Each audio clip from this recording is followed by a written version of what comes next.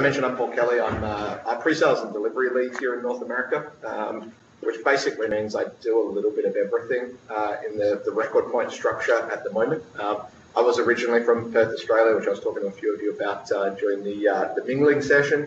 Moved over here about 2 years ago, and before that time had actually been working more in the consulting space with a couple of large and smaller SIs throughout Australia. Actually worked with the first Nintex consulting arm, OBS. For those of you who know of or use Nintex, given we're in Redmond, but for anyone that's over in Bellevue, if you haven't heard of Nintex, you've probably been living under a rock. It's a very well-known add-in for SharePoint.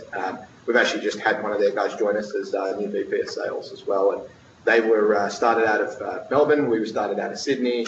We're funded by the same companies. A lot of DNA shared in both of those companies. Over the last 10 years, since RecordPoint's been around, we have spread our wings around the globe. So we were, as I mentioned, founded out of Australia, where we still have a large contingent of our workforce. About 40 to 50 of our team are still located across Sydney and Melbourne. We opened up our North American headquarters about 4 years ago now. All of our C-level team members are there, so our CEO, CTO, CFO, et cetera, all located right down the road in Bellevue. Just near the 405 there. We've moved offices a couple of times because we keep growing a little bit quicker than expected, and we're about 12 months into our latest lease and ready to break it again. We're just opening up our Canadian data center, which is very exciting. There were some announcements a couple of weeks ago, and we're up in Calgary to celebrate that. And we've been operating out of the United Kingdom for the last sort of 5-6 years as well. Globally, there's about 80 of us. We've got about 120 customers across pretty much any regulated industry. We work very closely with public sector. I think probably about 65-70% of our customers are all public sector, local, state, federal, central. And earlier this year, we were actually recognized by Gartner as a cool vendor, which basically means that we're seen as an up-and-comer in this new content services market segment. Has anyone heard of content services? Is it a term you're starting to hear a little bit more regularly? Anyone that reads Chris McNulty's blog will hear all about content services. It's a big push for Microsoft. And in the industry at large, what we're seeing now is a shift away from that traditional enterprise content management space, which is put everything in a really big bucket and just kind of hope we can find it again, to now content services, which are applications that are deriving specific business value for your organization, being able to manage all of that content across the various applications through its entire lifecycle. Microsoft has its own version of the lifecycle. If you go and talk to ARMA and AIM and all of the industry sort of practice leaders, they all have their methodologies around the lifecycle, and we try and design a solution that fits into all of them in a fairly sensible way. Why we're here today is to talk a little bit about compliance. Why does it matter? What is it? How do we do it? What's the problem if we don't do it? And then what's RecordPoint's view on tackling that problem for organizations? So firstly, I don't think this will come to anyone, any great surprise to anyone, but why does it matter? Firstly, you can get fined pretty significantly if you're not compliant with various regulations. 2018 is a really interesting year because everyone obviously saw GDPR get launched back on the, anyone know the date off the top of their head? Any GDPR experts here? Okay, good. I don't need to pretend to be then, so that's fine. It's a little test for everyone. So it's the 25th of March, 2018, known as GDPR Day, that everyone's Gmail accounts fill up with like 400 emails that day as everyone changed their privacy policies, their cookie acceptances, their terms of service. It was a nightmare. I had a lot of spam that day. Fines not only relate to the records management standards that we have to meet, some of the audits that we'll go through on an annual or sometimes every sort of 2 or 3 year basis, but now the data privacy breaches as well, right? So how are we actually protecting our information, and then how are we making sure that we know what information we have, what that information pertains to, whether that's consumer or personal information, PII data. We're talking a little bit about HIPAA earlier as well, and then how are we making sure that we're not breaching the data privacy regulations now, which are getting a whole lot more complex by the day. When we talk about some of those regulations, for local government, we obviously have the Public Records Act here in Washington State. That's the primary act that local government is trying to meet, but then, as you can see listed here, there are dozens of other ones. Anyone know any of the regulations, any of the acronyms up there? not including GDPR. CJIS, criminal justice, yep.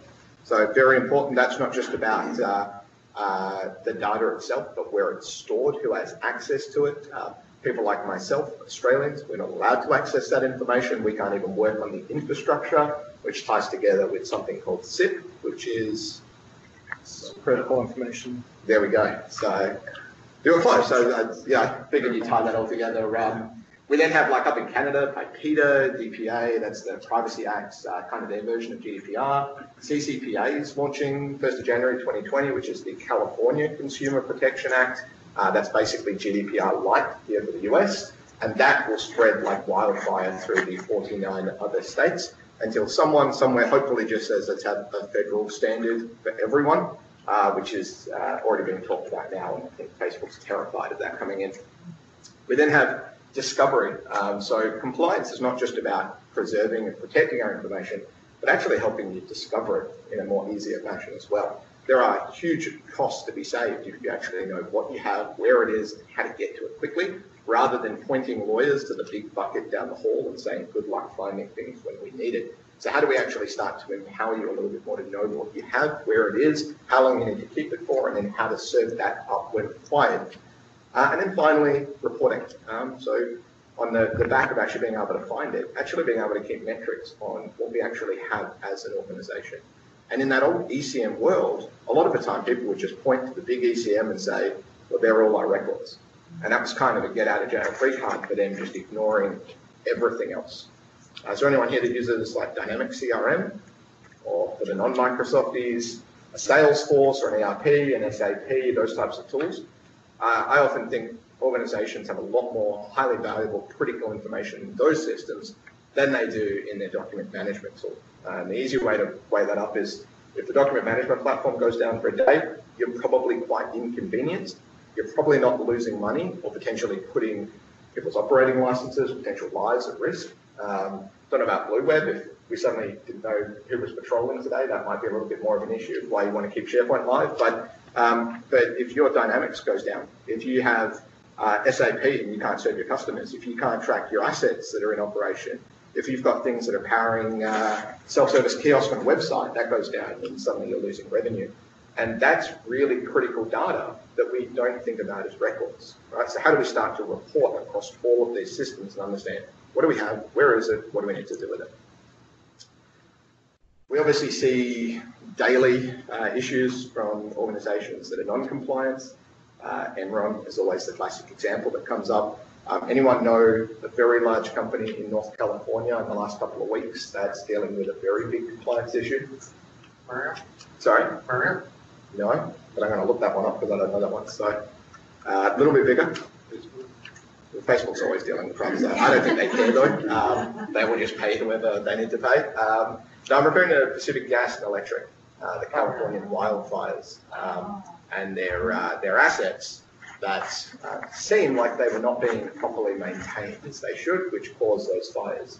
So right now they are sifting through bucket loads of information, trying to determine if those assets were actually being operated correctly. And with some simple records management measures, they'd actually be able to say who was on site, who was doing what, did they have the right procedures and policies, were we up to code with the compliance and regulations that we needed to keep.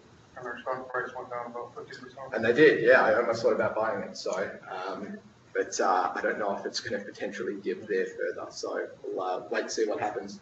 Funnily enough, they may very soon be a RecordPoint customer, but we're not taking responsibility for the wildfires at any point. The other reason why compliance is important is over time, the cost of information increases, right? So the value of the information tends to dip and the cost goes up. Over time as well, sorry, my animation's a little bit back here as well, the risk profile that information creates for your organization increases and the costs associated with that risk increase as well. So right now I would hazard to guess that somewhere in all of your organizations there is content that you can legally dispose of that you haven't, that you may not realize you can. And right now if a litigation activity occurs, you are required to hand that information over. We just recently rolled out a OneDrive connector for Enbridge up in Canada. They've got about 16,000 users. They had their early adopters program of 500 people, and they migrated all of their content off their personal file share drives into their OneDrives. And we had our program sitting behind the scenes monitoring that. In the first weekend, they put 300,000 documents up into OneDrive, and we identified 40,000 in that first couple of days that were already overdue to be disposed of, that they could instantly just purge. That's about 15% of the content that went up there on day one, ready to go, that they had no idea about, just running through our rules engine, looking at the semantics of the data and being able to action that. So they were quite visibly excited by the possibilities when they go to the other 15,000 plus people in the organization. And that's just OneDrive. That's not talking about SharePoint, file shares, and everything else. And the final factor of this is a lot of the time, if I just flip forward here, because it gets a little bit boring going one at a time, the majority of our content has next to no value in it. So we just tend to hoard it, right? We keep it because we don't know what to do with it. So our file shares fill up, our SharePoint sites fill up. Things like SharePoint search not working, that's because people just put everything into SharePoint and they don't do anything with it. It just sits there. The indexes get harder to crawl, they get harder to maintain, it gets more and more difficult to sift through the rubbish, right? So how do we actually start to help you actively dispose of that content, reduce those costs, and provide more a more usable solution for your users? And this is all then summed up as part of the ongoing compliance challenge that we see in 2018, and as we step into 2019, this isn't getting any easier, and I'm sure that this is familiar to everyone. We have data growing at exponential rates, right? So more and more data coming from more and more systems by more and more people every day. We lack a single federated view of where that information is. So right now, I need to go to a file share to find something. I think David had the great example of it. It was a timesheet system or something, right? Your form. Right? Yeah, so I don't have a single source of truth for this one document, right? So me as the end user, I know there's a copy sitting on a file share, so I'll go and look at there. Someone else is going into SharePoint, someone else has a copy in their OneDrive, and then finally someone knows that they've actually automated the timesheet system. It's actually sitting in a workflow system somewhere else, right? So right there, you're lacking that single federation to actually see what we have, where it is, and which one is the single source of truth record. Then finally, the federated controls that we need to place get more and more complex because the regulations keep changing. We have the State Record Acts, we have the Privacy Acts, we have Audit and Accountability Acts, we have GAS Act, which is the General Accounting Standards, can't remember the rest of the acronym, that NARA run when they come looking at your data every 3 years. So we need to continually be evolving how we meet those standards. And then finally, how do we do all of that without asking the end users to become records managers? Right? Like, how do we keep it really easy for them so that we don't burden them with having to create 20 fields of metadata every time they upload a document, without having to declare something as a record, without having to provide a classification, to be able to basically just use the tools as they were designed, right? Which is really the mantra that we follow here at RecordPoint. We have a very simple saying. A record is not a record because someone decided that it was a record. It's a record because it's a record, right? There are regulations and policies out there that tell you what a record is. And putting that in the hands of every end user that you have is a fairly risky game to play. And so we want to take that burden away from them with our platform and allow you to use tools like SharePoint, OneDrive, Teams, Groups, File Share, Box, Dropbox, the list goes on, as they were designed to use. We want places like Redmond PD to be able to roll out something like Blue Web completely unencumbered by, hang on, we didn't factor in the records management standards. So what do we need to redesign? Why can't we roll out governance processes to each champion to let them do what they want? Oh, because they've got to meet the records management standards. They don't know what that is, and they don't care what they are. So from that perspective, if you were building that with a records management solution in mind, it would look a lot differently. We don't want it to look different. We want it to be fit for purpose, right? We sit behind the scenes, we manage everything for you. And so if we take a look visually at sort of what that looks like, as I mentioned, we're coming from this old world space, right? This is our big bucket ECM solution. The likes of an open text, a Documentum, a FileNet, a Trim, an Objective. There's dozens of them out there, right? And they've all kind of grown up from the physical records management methods into the electronic world. And then they've just kind of ballooned to try and be this one-size-fits-all solution for organizations. And unfortunately, that one-size-fits-all actually creates a system that's not really fit for anyone, because it's trying to put compliance first, and the end users don't appreciate that. I always say to change managers, You want to eliminate every problem you're going to have with a project really quickly, just say records management, because then everyone will just disappear. There is no quicker way to get people to flock away from a system to say you put your records in it, right? Pains me as a records manager to say that, but it's the truth, right?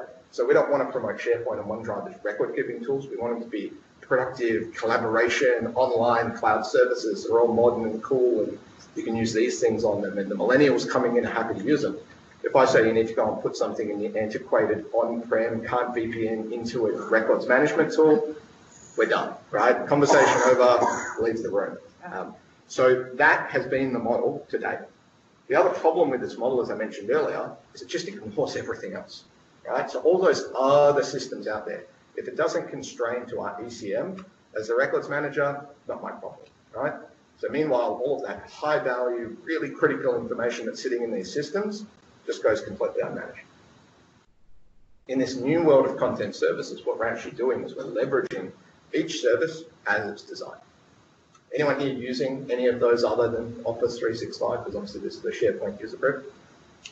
Box, Dropbox, Slack, anyone? You're all just Microsoft. Not officially using those, but yeah. Is this bugged? Is someone from Microsoft listening to this session now and is waiting to go? They're a Box user, get them. So from our approach, each of these services provide different capabilities, different needs to your user base, right? We have Office 365, which obviously kind of does a little bit of everything. That's providing highly structured, rigid taxonomies in a SharePoint, more ephemeral, transitory content in OneDrive, collaboration across teams and groups. You can even start to do like webcasts and video uploads into things like Stream now, right? We then have some organizations that aren't quite as regimented, so they'll start to use things like Box and Dropbox and Google Drive. Not always government agencies. There are a couple out there using Box, but more sort of on the law firm side, smaller commercial entities that don't need all the rigor. They just don't want to use file shares. They want to put it in the cloud where it's protected, it's preserved, it's all in there in the one place. And then we have companies that are using things like Slack from a conversational aspect, right? Those are normally organizations that have not adopted anything by Microsoft. The one thing that all of these services have in common is they were born in the cloud, right? They didn't start with that on-prem legacy. SharePoint, you can debate did, but SharePoint Online, Office 365 was born in the cloud, right? The architecture, everything, the plumbing largely changed, right? The rest of these services were all born in the cloud, so they weren't encumbered by any of those ECM traits that weigh down those heavy systems. They also provide different levels of trust. So Office 365 has things like ADG built in, some labeling, some retention policies. You can do some lightweight records management in there. Dropbox has nothing. Box has governance, which they think is records management. It's not. And then finally, you have things like file shares that are just completely unstructured, messy buckets. The way we use these systems has also evolved. So we now leverage mobile devices extensively. I talked to an agency last week where we were talking about their field operations, and they said, oh, we have iPads in the field. Their iPads connect to the applications in the cloud that they need to use. But because their ECM is on-prem and can't be accessed via the iPad, they use the iPad when they're in the field, they fill out all the data, they save it locally, they bring it back to head office, they download that onto their computer, and then they upload it to the ECM. So through that entire process, one, the information is not centrally available to anyone. There are risks where data could get lost. It's becoming completely unprepared, unmanaged, sorry. And finally, it doesn't sound like the most productive use of their time, right? When really what I want to do is use these devices to get natively to these tools and just do my job there and then. And then finally, through those services and those devices, those user behaviors are starting to change. Yes. Excuse me. I just wanted, I should have done it earlier, but Joe, is Paul coming in clearly via Skype? Yes, it is. Perfect. Thanks, Joe. Missing good information. So when we talk about the users, anyone worked with the systems where you're going to check in, check out? Right? Everyone's been there, right? Especially earlier in our careers where that was the only way to do it. If you had a millennial coming into the workplace now and you said, yeah, you can't do your job until that person checks that back in, they probably, one, wouldn't know what you're talking about. Two, they'd flip out a little bit, right? Everyone wants to be able to do everything instantly. I want to be able to sit on my couch at 10 o'clock at night and not just reply to an email, but get into OneDrive, find the document I'm using, share it with that person, have a conversation with them in Teams, and do it without having to leave the cushion that I'm already sitting on, right? So this has really changed the behaviors from our user base of how they work with their information, right? It needs to be readily available, has to be 24/7, anytime, any device, anywhere. We've heard those sayings before. So this is a great story. We have all these cloud technologies that are best of breed, that are providing specific business support for us. We have users that are now using mobile devices, and we have our information everywhere. Unfortunately, the records manager, this is what they see. It's just chaos, right? It's nightmare. Data's everywhere, information's everywhere, my users won't listen to me, they're doing everything however they want to do it. I can't control the devices. I have no real power to preserve and protect our information as we need to. And this is only getting harder and harder. I might have 5 applications up there, but we all know that there's hundreds in the organization that can potentially fit this mold. David, you've migrated a lot of these, right? You know how complex that landscape can get, right? How difficult it can be to get that federated view. And so about 4 years ago at RecordPoint, we were working with SharePoint. We had our on-premise tool, we had our cloud tool, Records 365, and we were working predominantly with SharePoint and OneDrive and the Microsoft stack. And we made a decision about 4 years ago to move towards this model because we knew that 1, SharePoint wasn't going to be the only system around forever, and 2, we knew that that ECM model of everything going into one place all the time was changing, right? We had to evolve our own platform to meet this issue, knowing it was coming down the path. And so with our next generation platform, which is the next version of Records 365, what we're helping organizations do is get control over all of those different information repositories. Be it Office 365 with OneDrive, SharePoint, Teams, Groups, Stream, etc., your file shares, Box, Dropbox, all of those core enterprise used content management solutions. And we aim that middle piece there of our platform only on the records managers. So the reason Tacoma likes to talk about RecordPoint is because while they have 3,600 staff that they're rolling SharePoint out to, they have a handful of records managers that use RecordPoint. We're not part of their change management plan. We're not part of any operational readiness. The end users have no idea that we exist. We sit seamlessly in the background. So they use the tools that they've been provided with completely unencumbered, and we sit in the middle or behind it all, targeting the records managers and providing all of the records management controls, the federation, the policies, the automation, and the defensible practices around disposal and lifecycle management without the end user being any the wiser, and without impacting any of those systems. So that's a little bit about, I guess, our story, our journey, why compliance matters, and what we're doing to fight that battle. Now I'd like to show you this live, because most people don't believe that we can actually do this. And anytime I go to an ARM or an AIM and they see the visualizations, they get excited, but there's also a little bit of skepticism. So now I'll jump over into our platform and give you guys a live look. Before I do, any questions on any of that? Any non-believers yet? You guys also have connectors for the on-premises. We do, yeah. So we have 3 different types of connectors. We have our first-party connectors, which are ones that we at RecordPoint have produced. They're all the core ones that you see up here, the SharePoints, the OneDrives, etc. We then have third-party connectors that we license through either SIs or other technology vendors. So we actually work with a company called Zilio, with an X, over in Europe, that have a bunch of connectors into legacy on-prem ECM solutions. And David, I don't know if you've come across them in your migration paths. So they have connectors into about, I want to say like 15 or so different ECM products, the Documentums, the OpenText, etc. of the world. Common around here would be like Laserfish. So we don't connect into, well, they don't connect into Laserfish. So the third type of connector that we have, which isn't just ready to go out of the box, is our custom connectors. So the API that we use as part of our connectors framework, the software development kit, everything is natively available for you as a customer through your licensing to leverage. So if you did want to connect down into a line of business application or a legacy ECM that we didn't have, we can either work with you to design that connector, or you can just take that yourself. If you've got the in-house engineers or developers, you can go and build your own connectors completely for free. And it's all there on GitHub published to walk you through how to do that. These are not heavy-handed integrations. This is a one-way pull of your information. It's a monitoring service and a preservation service. So building connectors is actually relatively straightforward. The average connector to get production ready for a customer that isn't an SAP or a Salesforce, etc., which is just a data pool, it's about 10 days of effort. So this is not a 6-month development exercise with layers and layers of testing. Any other questions? One's all good? Just kind of wants to see it working now. All right, so I will apologise. We'll come and stand over here. So I will yell as much as I can. And let's have a look at all of this working. I just want to confirm, Joe, you can still see the screen now. We've got a live screen up. I'm just moving my cursor a little bit. Looks good. Perfect.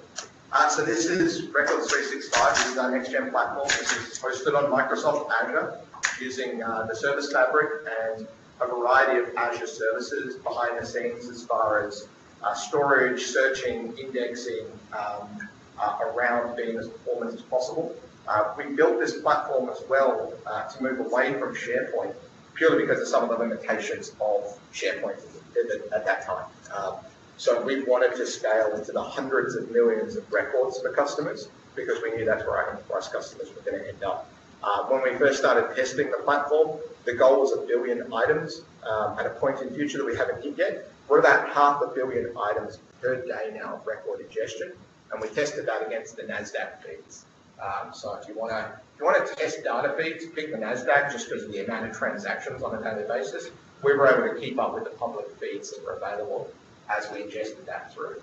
It's both vertically and horizontally scalable based on the customer's needs and how much data they have coming in. This is the dashboard that's only targeted at the records managers. So you can let everyone in. It's a consumption-based license, so we don't care about how many users you have. You can have 1 user or 100,000 users, completely up to you, all security trimmed. But generally speaking, records managers, information managers, governance type people, legal counsel are generally the only people that need to come in.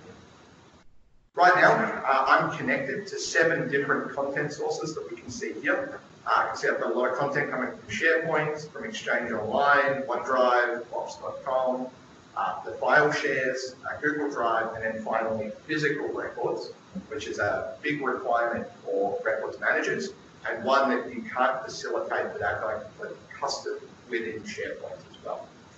We then have the aggregations of the records themselves, which are kind of document list level items. They're folders, which again changes depending on the content source, and physical boxes, which you can see that little yellow split there. And then finally the record categories. For anyone in the room that's not familiar with sort of the core records management fundamentals, the categories are our classifications, right? This is how we identify what the item is, and that enforces the retention policies, which inform how long we need to keep it and what we need to do with it. So they're generally linked as a group. We have our file plan, we have our retention schedules, we bring them together. Because I've got 7 connected sources, I can actually see all of my active connectors over here on the connectors page. You can see I'm currently monitoring each of those sources, and each connector is very easy to set up. So for SharePoint Online, it's a 4-step process. Link it to SharePoint, confirm which sites I want to manage, confirm the aggregation level, confirm the version. That's it. You can literally be connected to SharePoint in minutes. If you go and look at some of the other connectors, they're a little bit different. So Box obviously doesn't have quite as many capabilities as SharePoint, so the connector, while it looks largely the same, doesn't provide things like the version controls, doesn't provide things like managing sites, because Box doesn't know what the site is. Each of these connectors is available via the gallery here, so you can come in and add them. I've got a couple of additional custom connectors and beta connectors there, such as Salesforce, connectors in HP Trim, which is a legacy ECM back in Australia that they use quite extensively. And this is where your custom connectors will also be stored if you want to produce them. Once we've got the connectors live, the record metadata starts coming in. I'll just zoom in here a little bit for you so you can see is actually a responsive design as well. Not great in the browser view, but I'll show you some other views in a little bit. Here we have the format of the record, the file name or title, the record number we're appending, some other metadata relating to the record itself, and then most importantly, the retention and disposal schedule. So you can see that a lot of the items I have right now are due to be destroyed. We can see hover over that, we're getting destroyed there, and then we have the time period in which it will become eligible. So this first item, I can't destroy it for 20 more years, right? That's a long one, that's way out. Don't need to worry about that right now. If I come down to this one that has an amber alert on it, you can actually see it's due in 7 days. They can't dispose it yet, but it's getting close. Right? And as part of that disposal exercise, we don't just want to hoard data forever. This is highlighting those items that are soon going to be eligible to go through the defensible disposal process. And if we actually come over to page 3 or 4, I've got a couple. Once they're overdue, we highlight them red. Right? So it's a visual indicator to actually say, as the records manager, you should be taking action on this. We have some other mechanisms about how we report that. You don't need to sift through a list. Because for some of our customers that have tens of millions of records, there'd be a lot of page crawling at that point. Finally, you'll see the content source here, where it's coming from. Because we can manage a whole range of content sources, it's important to know where the content is. And as we go and look at each record, let's come back to the first page. I'll open up a SharePoint document here. I can get a summary view of how it's been categorized. I can see where it is, I can see the version, I can see whether it's on a legal hold, and then I can actually come in and look at all of the details. For anyone that's familiar with SharePoint, you can actually see, here's the SharePoint metadata, here's everything we bring in. This is all indexed, searchable, it's reportable, you can write rules against it, and it automatically maps both system-generated and custom fields. And I'll demonstrate what that looks like in a moment. We also capture, as I mentioned, legal holds, full version history of everything that happens to this item throughout its life, and then a full audit trail of not only what's happening in the content source, but what's happening over in the record system as well. So this is your master audit trail. Someone's editing the document, that's great, we want to track it. We also saw that Jeff went and rescheduled it, and then he set it for disposal, and then Gail approved it, and then came back to Jeff and he disposed of it. All of that information is here. This is the single metadata stuff that you need to provide for litigants. So if we come back to the browser and we take off our records management hat, let's go and actually create some content as an end user. So this is a system called SharePoint. Is everyone familiar with SharePoint? Checking. Sorry, it's a standard question that I have to ask. You'd be surprised at how many people on a demo don't know SharePoint. So this is obviously a SharePoint Online environment. We work with SharePoint on-prem, 13, 16, 19, so you'll find pretty much run the gamut. I didn't want to ask Tim what version they were using, but it looks a little bit like 2010. Is that everyone else's? I was guessing 10 or 15, yeah. It's Yeah, 10. so, It's at least 10. Well, yeah, because it's on the left up there. It looks 10-ish to me, which is why I didn't want to ask it, because I would have felt me.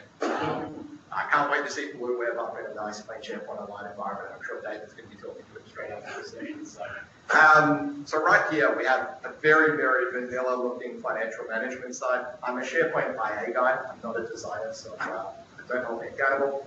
I'm going to come into a very simple contracts library. And here, you can actually see we're using the modern experience. We don't care whether you're modern, whether you're classic, whether you've got plugins, whether you're using tools like Nintex or Caligo or anything like that, we don't care. As long as the information lands here, we can monitor it. Anyone in here familiar with document sets? Anyone love document sets? Yeah, no. They're better than folders. It's still a folder though. So I like to use document sets here just because it highlights that we're not restricted around how you structure the data.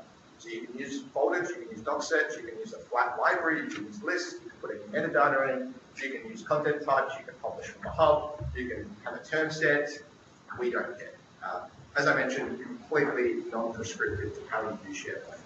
I've just got a very simple content type here called contract.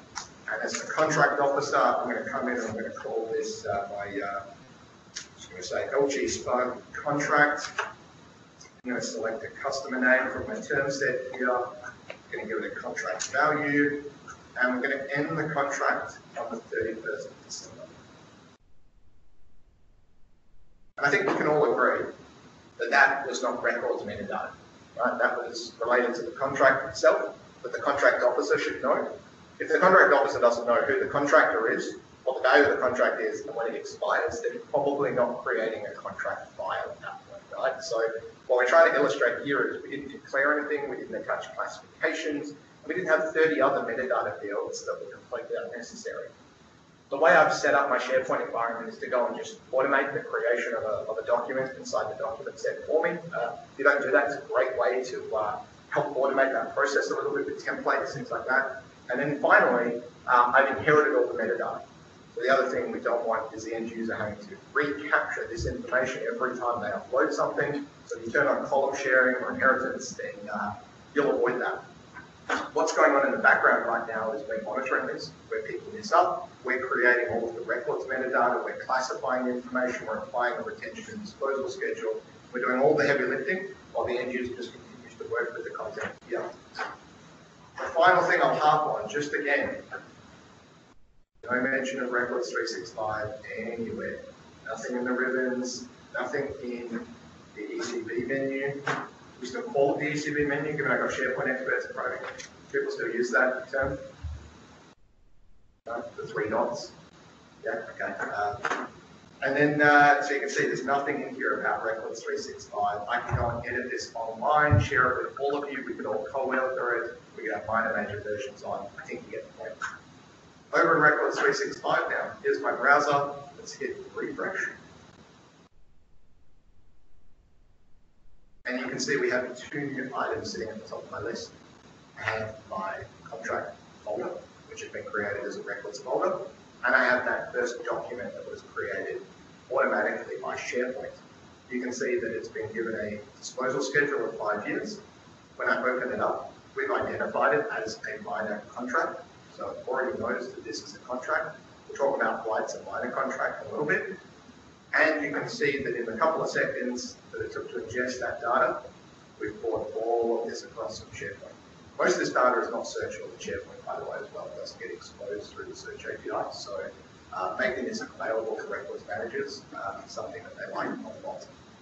The other thing you'll see is all of those custom columns that I built out regarding the contract, the customer from the term set, even the term set path and the term set ID is all captured here and searchable right now.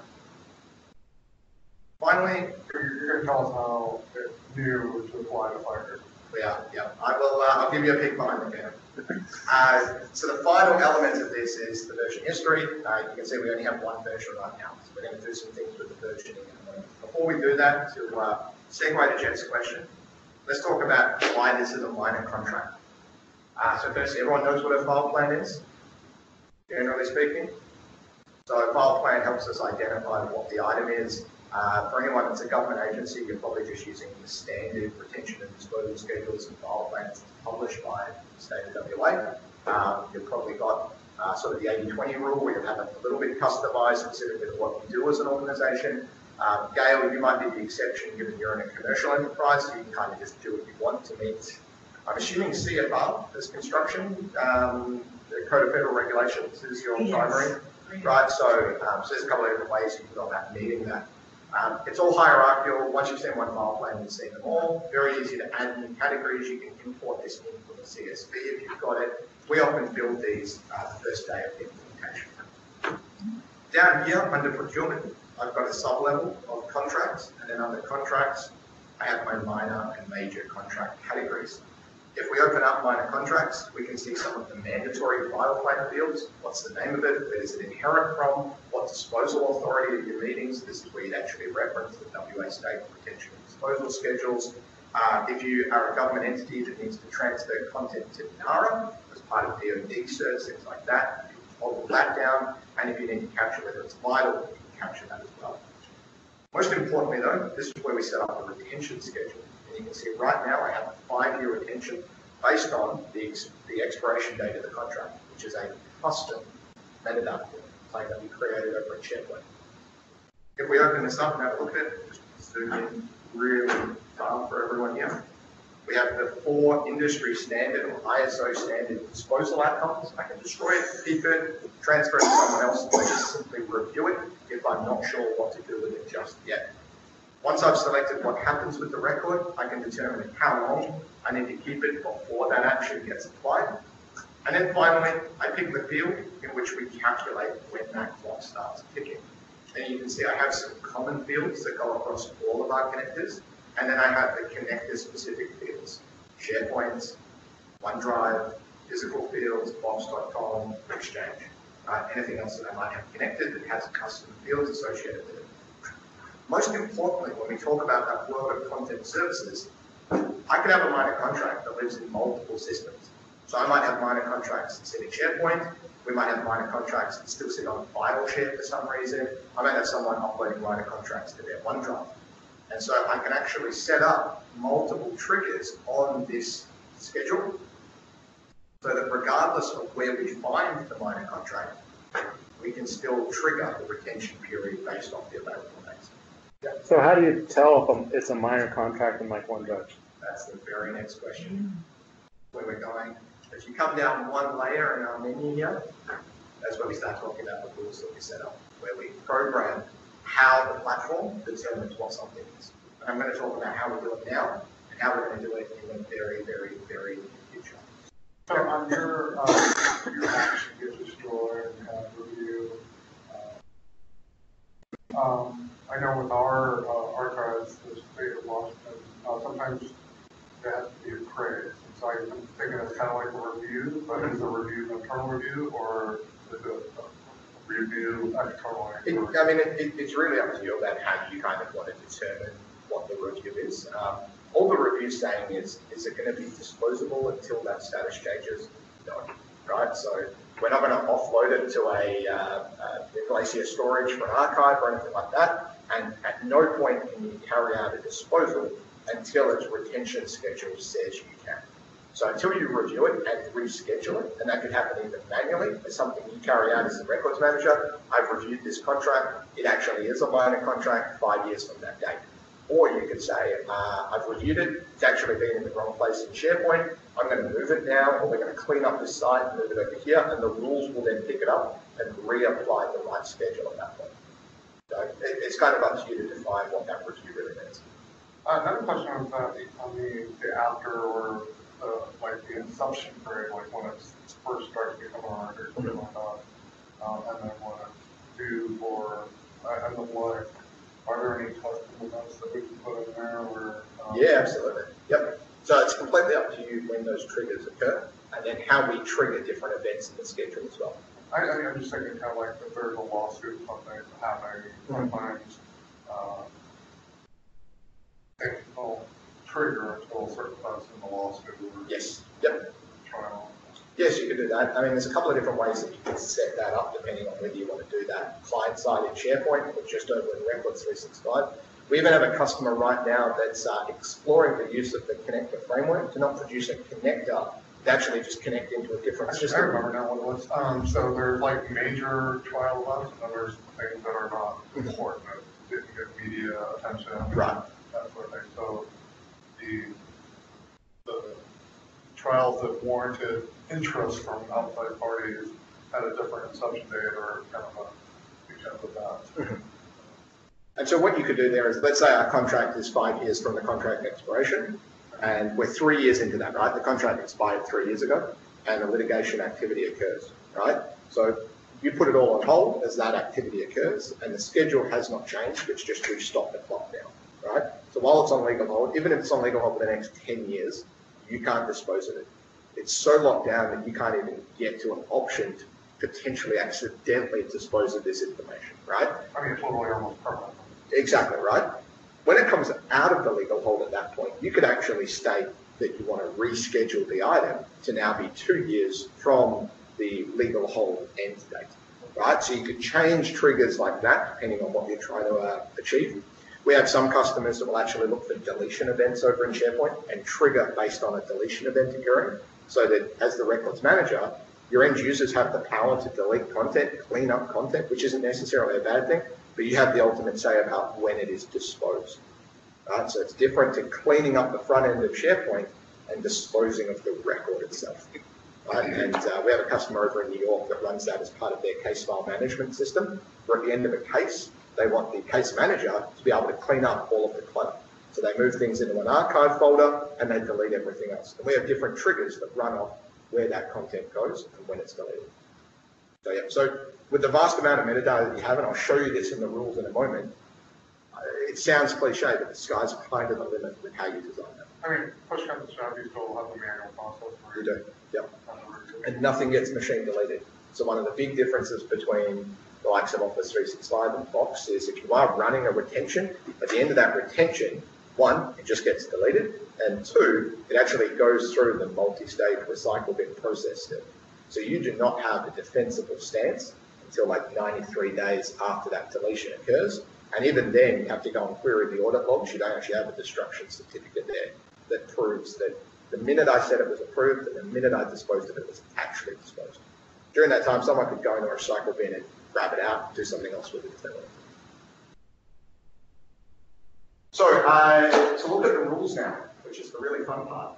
And sorry, we've gone a little bit over. Is everyone happy to continue for now? And just continue asking questions? Yeah, you're entertaining questions already, so. Perfect. So the rules is really the important thing to touch on here. Let me just zoom out really quickly and show you what my rules position tree looks like. Now this looks really overwhelming when people first see it, right? Records managers look at this and go, I don't know how to design this, right? I like to sort of just set the expectation that right now, that complex looking visual diagram is managing 7 different systems and asking every question on behalf of every end user in our organization. When we frame it like that, does it really look all that comprehensive? Right? All of my end users can just do whatever they want now, within governance frameworks and best practice, all that sort of stuff, right? But I've given freedom to the end user. I'm managing content in, generally speaking, 6 more places than I normally would, and the records managers have the ability to design this and evolve this as the organization changes. And all that's happening here is the grey boxes that you see at the top are asking questions. Is it in SharePoint? Is it this content type? Did it have this metadata field populated in a certain way? And the blue boxes are just the file blank categories. So the blue boxes is applying the retention. And the whole goal of this is to ask the right questions to result in a blue box. So if I know that one of my retention schedules is an invoice, and I need to find all of the invoices in the system, what questions do I need to ask to locate where they are? A lot of our customers just use a mix of location-based questions and then content type-based questions. And then you can get really specific at a document level by asking metadata-based questions. And that's exactly how we got to the minor contract example, is I flowed through a bunch of questions and figured out that based on where it is, the content type that it is, and the value that was populated into that contract value field, that it's a minor contract. And if we now zoom right in, I'll give you a look what that looks like. Now remembering this is a little bit more of a simplistic view, because it's a demo environment, I normally have 2 or 3 minutes to get everyone up to speed with what's happening. So every time a record is created or modified, we run it through this engine. When I look at this first question, I'm asking, is it in SharePoint? And to look at that metadata that we capture, is every piece of metadata from every connector currently live and enabled in my system? Here we go.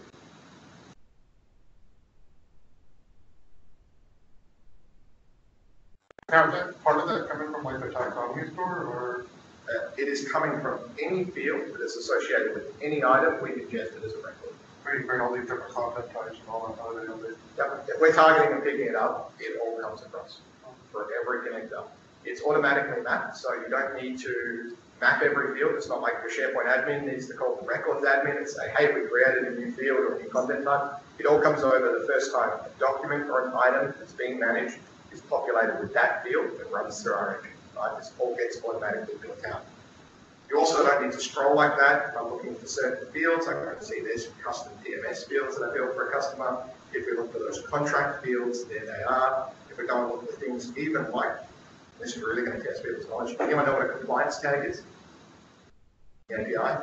Anyone play with this? David, have you seen this through the migrations? Yeah. So that's the ADG label for anyone that's in an E5 that's using the Advanced Data Governance Suite. That's the even gold cool stuff that only comes out through the API using the Office tracker.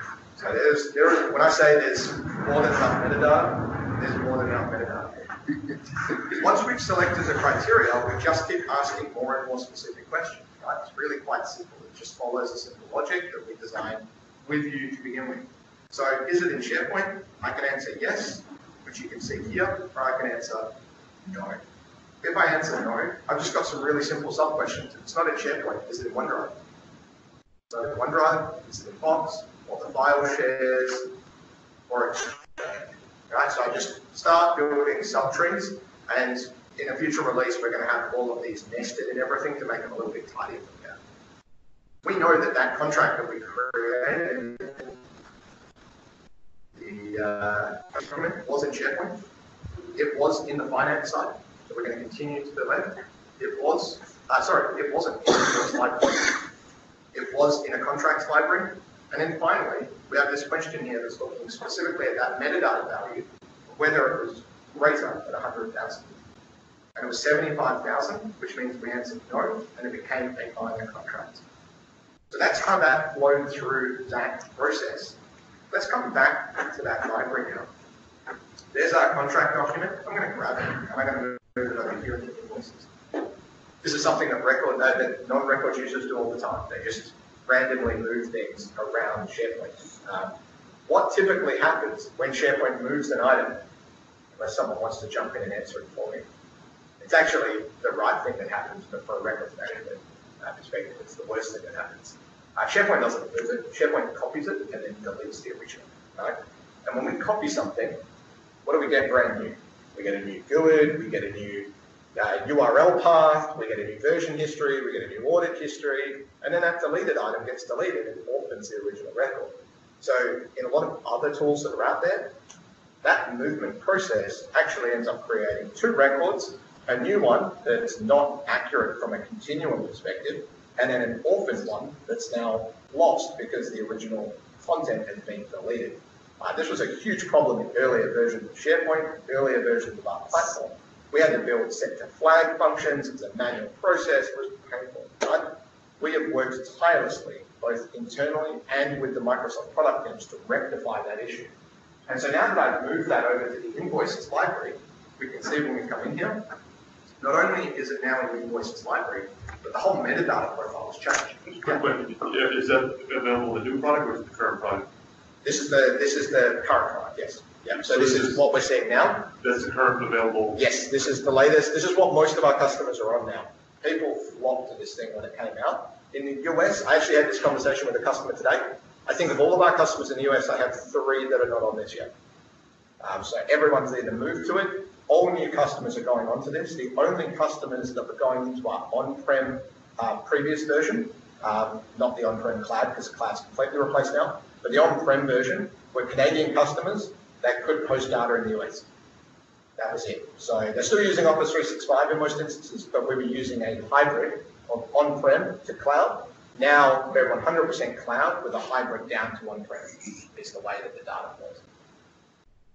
So we can see that contracts in our invoices library, its metadata profile has changed, its content type has changed. So let me come back over to Records 365 in our browser. Anyone notice anything different? Retention. Retention. 5 years, it's now 7, 8 days. Right, we're getting that amber alert up. All I did was move it, didn't change anything else. If I open it up, you can see the category has changed to invoices. Right? We moved it into invoices library. If we come into the metadata, we can see obviously there's the new retention, etc.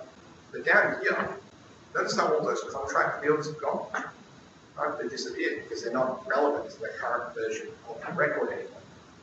And then when we come down here, we have all of these new invoice fields, right? Where it's inheriting any metadata that's automatically populated once it moved over. You will notice, however, that the one field that stayed the same was that term set value, because we have that term set populated in both hybrid locations.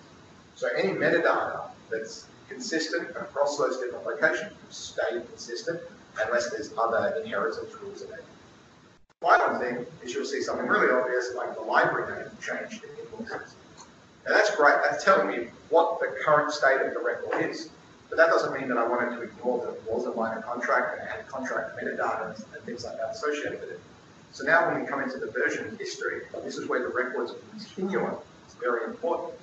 Even though I didn't edit the document, I now have 2 record versions. Versions haven't changed in SharePoint, but over here we have a separate version because the first version is still telling me that it was a minor contract.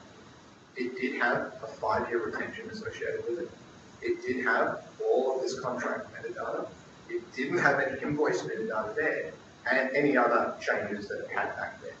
And so as users change content, whether they edit a document, whether they move it around SharePoint, we're tracking that. in all aspects. And we're ensuring that the record continuum is always intact, so that even after it goes through a defensible disposal, you can come back at any point and litigators can actually look at the entire history that that item has gone through. Every change, every edit, every move, everyone that did everything to it, a little bit big brotherish, it's right there. And from a data privacy perspective, that's important because as the content changes and moves and that data potentially changes and moves with it, we need to be able to identify, Warner's put in a DSR request, I've got to go and find every piece of data that we have on Warner, right? And I can't just hope that someone didn't take away the social security number, or what if Warner's name changed? How do I start to look at all the versions that Warner has gone through in our systems? And so we help do that by indexing all of that for you. Now, the final thing that I'll touch on, not to go into length, because obviously this can get really long, is we have full disposal, we have full physical records management, we have bilingualism, we have advanced search capabilities. When I show you the advanced search, you can actually see that every one of those metadata fields that I scrolled through before is available here, and you can add multiple conditions to the search. Advanced search doesn't really impress anyone these days, because we've had advanced search in all of these systems for a long time, and you can do some of this searching over in SharePoint as well. The one thing that does help when you are managing 7 different systems, all with a central file plan you need to be able to apply to everything, is really getting into the analytics and the intelligence that goes around with that. And so here's one of our out-of-the-box dashboards that actually provides me with some really key metrics as a records manager. Firstly, on the far left, I can actually see the success rate of my rules engine. Right? That's key number 1. The whole idea is to have my record categorization red sum there as close to 0 as possible. That means my rules are doing everything right, and I'm a very happy records manager. I've had some customers that go live without their rules even in there yet, so they spike into the hundreds of thousands of unclassified, and then they clean them back up over time.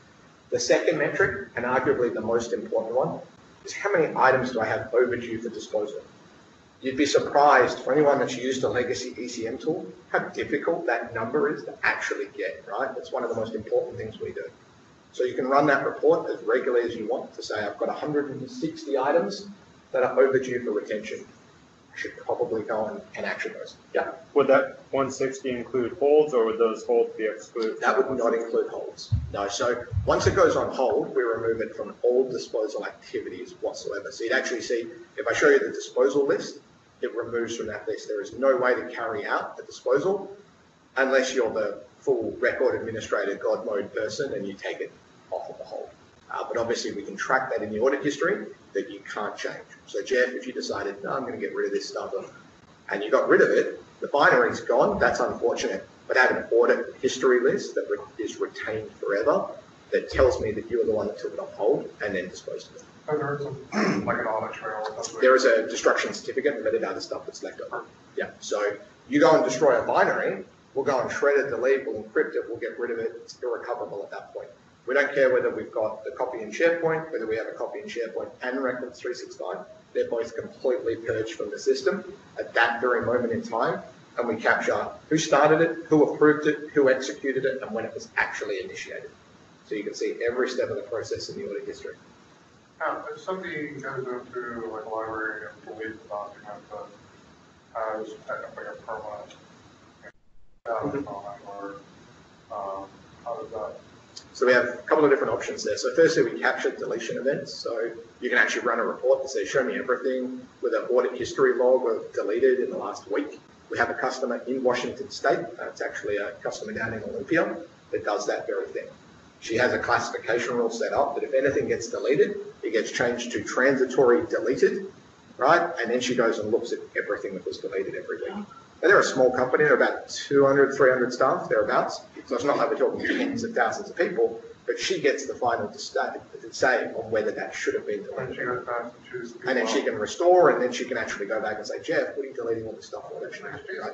It's just, no, statement for sure. In that scenario, is it moved to the recycle bin or is it moved to another location? So in that scenario where as the end user I delete something, it's the standard deletion where it goes into the recycle bins, right? So you could restore it.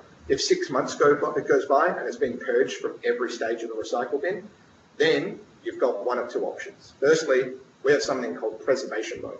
This is on by default on every tenant we provision. We have some customers who turn it off, but I'd say it's probably only about 20% of our base. That preservation mode brings across the very latest copy of the binary. So we don't keep every version of it, right? We don't go and fill up terabytes, 1 terabytes of Azure storage, only the latest version.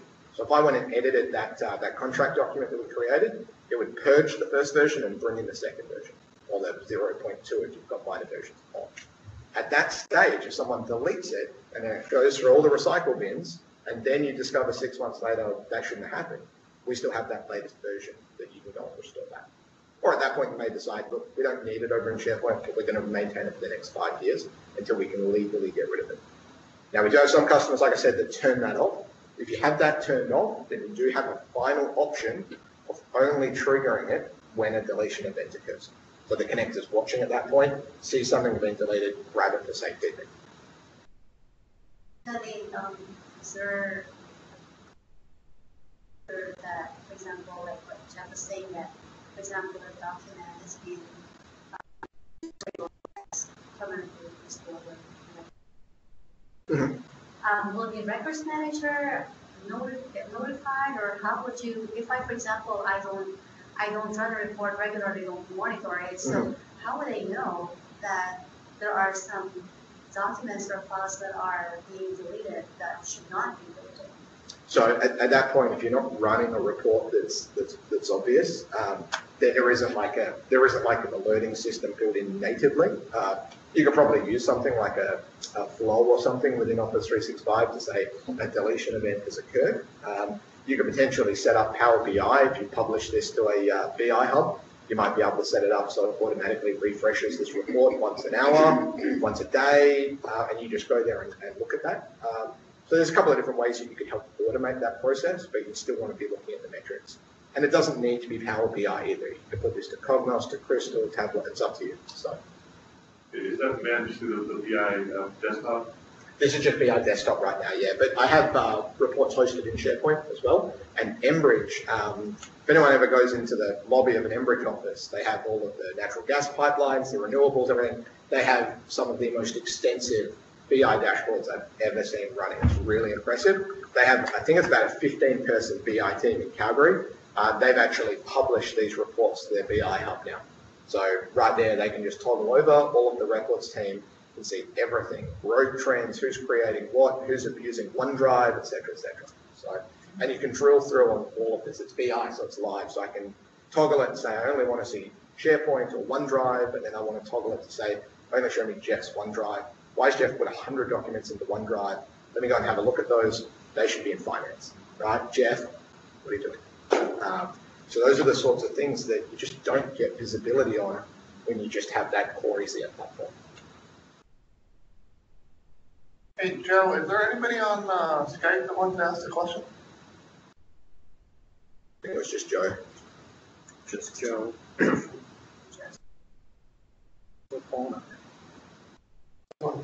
There's just 3 people. Are there any questions, Jason? No, there's only 3 people. Just Jason, me, and Joe. Yep. Paul, Joe, and I. Yep. Okay.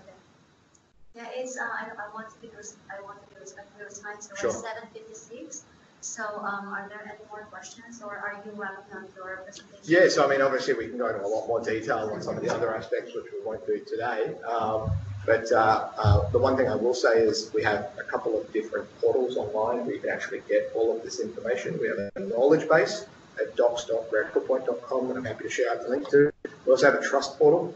So for anyone that wants to see terms of service, security statements, service descriptions, trust centers, GDPR readiness, et cetera, et cetera, et cetera. Basically anyone that's doing a cloud threat risk assessment, which is everyone these days, we are very, very transparent with that process, send that through. That's all hosted online as well, so you can get to that today. And finally, if you want a closer look at some of this stuff in your own time, if you just simply go to YouTube and type in RecordPoint, unlike a lot of other companies out there, we have all of our demos, all of our webinars, all of our tutorials published on there. So you can hear me doing my stuff, Erica doing her stuff, our CTO talking about things. And the final thing that I'll mention that we'll be demoing a lot more in 2019 as we come back from the Christmas break is our intelligent classification engine. So the one thing that you saw with my rules model there is it was based around the metadata.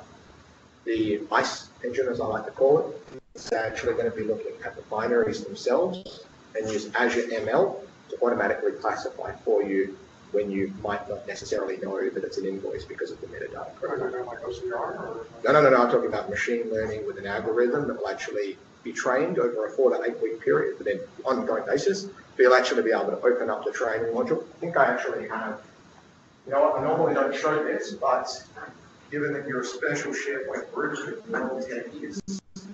Is it based on an AI algorithm? it is. It is. So, the very simple thing is take training slowly. It's based on an AI algorithm. Which is why it's, well, no, Delve is different. Microsoft has been working with AI. So I don't have anything in there just yet, but you can see in one of our early production environments that I don't think I realize I have access to. We have our intelligence module built in here. This is where you will actually do the training. So this is where, like any AI, you kind of have to say, this is a dog, this is a dog, this is a dog, this is a cat, right? And then every now and again it will say, I'm not sure if it's a dog or a cat, and you tell it's a dog, right? And then as you train it, it gets smarter. So it's this is an invoice, this is an invoice, this is an onboarding form, this is a report, etc. You will train it, and over what we think is a 4 to 8 week period based on our testing at the moment, you will then see it will start to classify. And the way that will work in is not to replace the rules, but to supplement them. So that when we come into the rules, rather than just picking criteria and action, that's not built in this environment, you'll actually get an intelligence option here. So it'll be like the magic wand to say, if it falls through the bottom and we weren't able to identify what it was just based on the content type and the simple things, run the engine over it. And the machine learning will then do the heavy lifting for you. And that will help in the unstructured repositories, not just SharePoint, but file shares, OneDrive, etc. So your OneDrive rules now are basically, if it's in this folder, apply this rule set. Pretty basically. Enbridge have taken a great stance. They are leveraging, well, they have full E5 licensing for one, so that's the caveat, but they're actually leveraging the labels. They don't use retention. They can't stand the retention piece, but labels they've used really well, where they've set up 2 labels in OneDrive and 4 labels in Exchange. And when the labels come through to our service, we have rules that look at which label has been applied and then apply the file plan and retention based on that label. So that gives people in OneDrive this really great way of not saying, hey, you have to do records management in OneDrive. But guys, here's a label. If you think it's this, just tick it, right? It's a really simple decision for them to make. Is it basically just metadata applying to it? Yep. Okay. Yep, it's just you publish it out centrally from the admin console, and it also can go across the AIP and full Azure stack now as well. So at least they're saying it is. I haven't worked across all of it. The whole idea behind the labels technology is I can not just label the modern workplace stuff, but I can go across Azure and label things as well. And so we can ingest all of that for you and then manage it accordingly. So I actually think that was a brilliant mechanism that Enbridge used, because obviously metadata is limited in OneDrive, but labels can be published out. So, and they've got those same labels across their Exchange content as well. Now, I didn't show you all the other connectors. Sometimes I'll do a demo where I just dump in 7 different documents to everything so you can see it flowing through, but I think you get the picture at this stage. So, and we have our Exchange Online connector getting some advanced features early next year as well, where you'll be able to triage down to folder levels, domains, things like that. So I can actually say, don't just pick up all of Jeff's emails, only pick up the ones that come from a certain domain, or that he puts in this folder, or that he puts this label on, things like that. So I can get a lot more specific. Where message all or message to certain distribution groups. Or just Exactly. Ignore, yeah, anything from at RecordPoint, just move to spam, you know, that sort of stuff. One question real quick, most of us are on the GCC. On GCC, Flow is not available. Sure. Yep. There's a lot of new feature sets that are not available to us yet. How does that impact records? So, great question. We actually delayed our move into GCC. We were talking to we were in very advanced negotiations with a federal government agency, which was going to be the catalyst. And just to show that, the reason why we've opened our Canadian data center is the first federal Canadian customer came online, right? They signed their contracts. As part of that commitment, we'll open up that data center. Same goes for GCC. We're on GSA pricing. We've got everything sorted. We just haven't turned it on yet. The reason that we were waiting, there was one fundamental reason, is Postgres was not available in GCC. It is now available. So there's no technical limitations. We don't use event receivers, we don't use Flow, we don't have web services, none of that. So the only thing that's stopping us from going into GCC now is our desire to go into GCC. And at that point, we just need to be sponsored in by the first customer. So you were talking about some of the benefits that you can always create a flow. Mhm. And I'm like, no, you can't. I mean, we can't. So that was an example based on the reporting there. So yes, you wouldn't be able to But create by a the flow. end of this but year, maybe. The one thing I've learned about GCC is all of those timeframes in the tables are soft at best. So it's Microsoft time. Yep. Has Teams launched in GCC yet? Yeah. So I haven't looked in a there's while. Teams, Okay. there's not a full function. Right, okay. Teams would take now. Because some of I'm assuming the VoIP infrastructure is not there yet, because that's still largely Skype, right? Some security issues. Well, the Right. VoIP is there. It is there? Yeah, Okay. and it's still Skype for Business. It hasn't transitioned yet fully over to Teams. It's still good. So the Teams and Yeah. Skype uses a slightly different back-end engine for their voice over IP. Right, okay. So the one that Skype uses isn't allowed, but the one that Teams uses, it also It's is fine. one of the things. Okay. So they're still leveraging Skype. And you also have to enable Yammer. Right, okay. Yeah, Right. rather than using the IM within Skype for Business. Right, okay. So we actually had support for Yammer. Well, we technically do support it because our older platform still supports it, but we haven't built a Yammer connector. Instead, we're building a Teams connector. So right now we manage Teams content, Teams and groups content. So any binaries that are stored in Team, because everyone knows that behind a team is just a SharePoint site, so it's pretty straightforward. But additional things like wikis, calendars, those sorts of things are all managed. Because the conversations are actually powered by the different pieces of infrastructure, we're building a specific connector for that. So that'll be out tentatively Q1 calendar next year. So that'll be around. So GCC will be coming. It's just a matter of, we don't want to power up a data center and sink costs into a data center instead of R&D until we have customers that are ready to go into that data center. One of the first ones was actually going to be City of Tacoma, funnily enough. The reason for them needing RecordPoint in GCC was going to be the CGIS information, but they actually decided to not offload that to Office 365 at all at this point. So Don't they have a mesh environment where they're using business side as well as GCC? I couldn't tell you. I'm not that familiar with their actual application landscape. So we have an SI, just don't share in there doing the bulk of the delivery. We have the minimal heavy lifting in the back end of RecordPoint. Just a quick question for everybody. I took a picture of this. Is it okay that I posted it on the Meetup site? And Yes. some people, they don't want their picture on there. Unless Just a little bit of photoshopping. Yes. Right. Yeah, because already. Apple Foundation. Thank you for asking. One thing that we should do in the future, Lorna, because Tacoma had sent out that with traffic and everything, they weren't going to be able to make it. So we should probably, once we have the Skype meeting, put the Skype meeting on the Meetup for people to see it. Yeah. Yep. Yeah, I wasn't aware there was a Skype meeting until I joined, so I think that'd be great.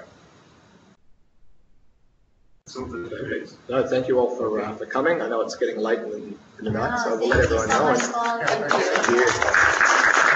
Feel free to take the swag. If you haven't looked at this, it's a multi-pronged Yeah, I saw connector.